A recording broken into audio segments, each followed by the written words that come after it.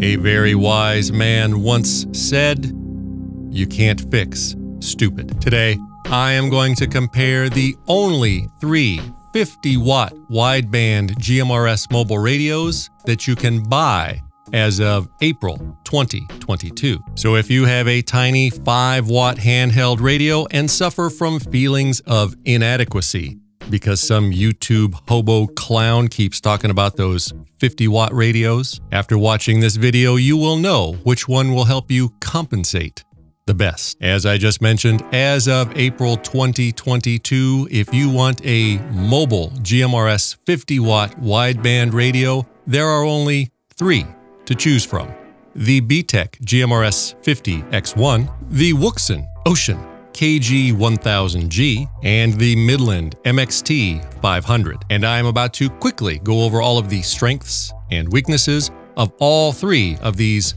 50-watt mobile GMRS wideband radios. I will not be doing a full review of all of these radios. I have already done full reviews of all of these radios. This will be more of a comparison of the 3 radios, a high-level overview of the 3, so that you can decide which radio is best for you, my favorite viewer. And then after you watch the entire video, if you have any questions, you leave a comment below. Speaking of comments, as you may know, if you've watched any of my previous videos, this channel, my channel, has very strict rules about comments, unlike most other YouTube channels. Stupid comments, off-topic comments get deleted with extreme prejudice because I don't want my channel to be a cesspool of stupid, like Reddit or all those other YouTube channels. But not on this video. On this video,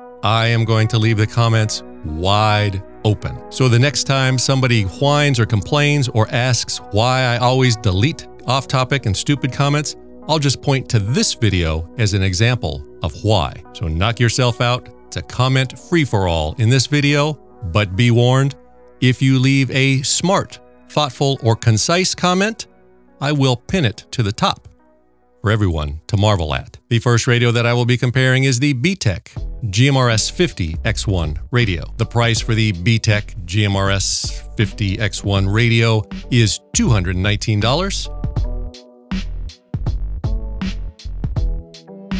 Affiliate link below. The 50X1 is an SoC radio. That is the less expensive type of circuitry. SoC means system on a chip. And that means, based on my experience with 2 of these radios, that they have very poor selectivity. And what that means is that when you select a channel that you're listening to, it doesn't filter out other channels or bleed over very well. So you will often hear static or bleed over from other channels. It also usually means that the squelch does not work very well. So no matter how high you turn up the squelch, you're still going to get a lot of that static and bleed over. It is a small radio, standard SO239 antenna connector on the back, and a plug for an external speaker. It has a fan. It is fairly solid, but it is not the best built radio I've ever encountered. It is repeater capable, but you cannot have multiple repeaters with the same tones, and you are limited to only 8 repeaters. It can receive commercial FM radio. It can also receive, this is receive only, VHF frequencies 136 to 174 MHz, and UHF frequencies 400 to 520 MHz. It has 226 channels, memory slots that you can program for those frequencies to scan through. One nice thing about this radio is that it can receive 4 channels at the same time. That means you can listen to 4 different things at once. You'll see there that there are 4 slots for different channels. Right now I have it set to only receive 2 at once, but you can monitor up to 4 frequencies at once or 4 times the confusion. As you can see, it has a fancy, colorful screen with lots of useless information, but the screen is rather small, at under 2 inches or right at 2 inches. And because of that small screen, it is very difficult to read in your vehicle. It has a relatively small speaker. It is not very loud compared to the other radios. And you can program it either on the radio or using the microphone. On the box, it does say it is a 50-watt radio, but I have had 2 of these radios and have never got more than 30 watts out of either one of them. When I contacted BTech tech support, I was told that the reason for that is because I was using the wrong kind of meter. The radio is not simple or very easy to set up and use. It can be very confusing, especially when trying to get those 4 different frequencies to do what you want them to do. It can be somewhat confusing, so it is not the easiest of radios to use. Channel mode. The next radio is the Wouxun KG1000G. The price for the Wouxun KG1000G is $369. Affiliate link below. The KG1000G is a super heterodyne receiver. That means it is a higher quality receiver than the SoC or system on a chip type receivers. That means that it has much better selectivity.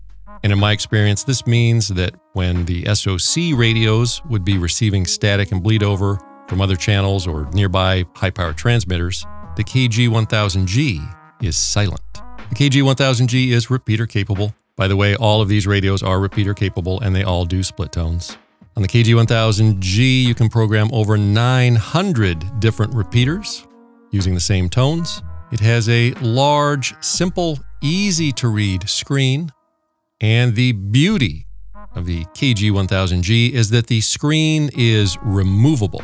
The whole front screen slides off here and it comes with a 15-foot cable that plugs into the radio. You then mount the faceplate wherever you want in your vehicle, and that is great. So you can basically throw this under the seat or wherever and then mount your faceplate up where you can actually see it.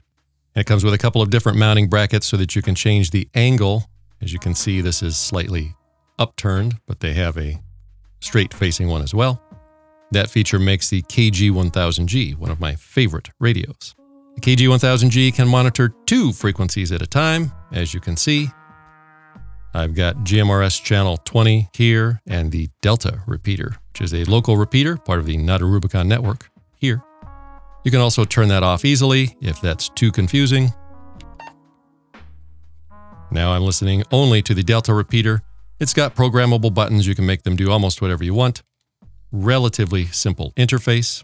It has 2 speakers on the radio, 1 for each channel or frequency that you're monitoring. So in this example, on GMRS 20, all the noise would come out of that speaker. And the Delta repeater, all the noise would come out of that speaker. You can also connect an external speaker. 024. Shut up. You can actually connect 2 external speakers, 1 for each frequency. Standard SO239 connector. It has a fan with control so that you can change how and when and how often the fan comes on. You cannot disable it completely though.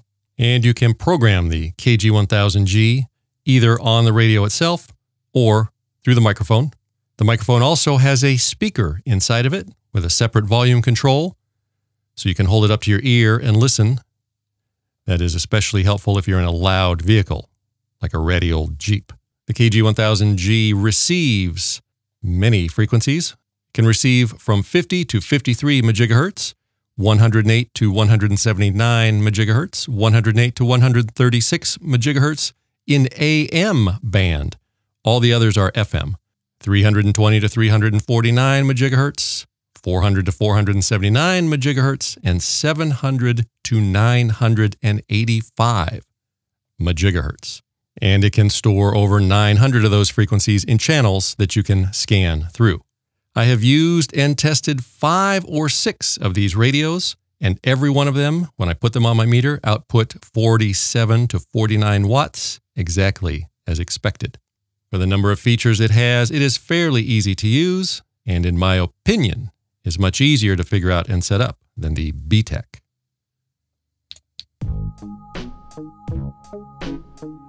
And finally, we have the Midland MXT500.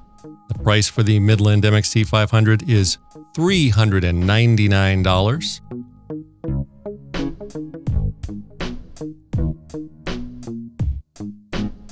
affiliate link below. This is the most expensive of all the radios, but it also comes with a magnetic mount antenna and cable.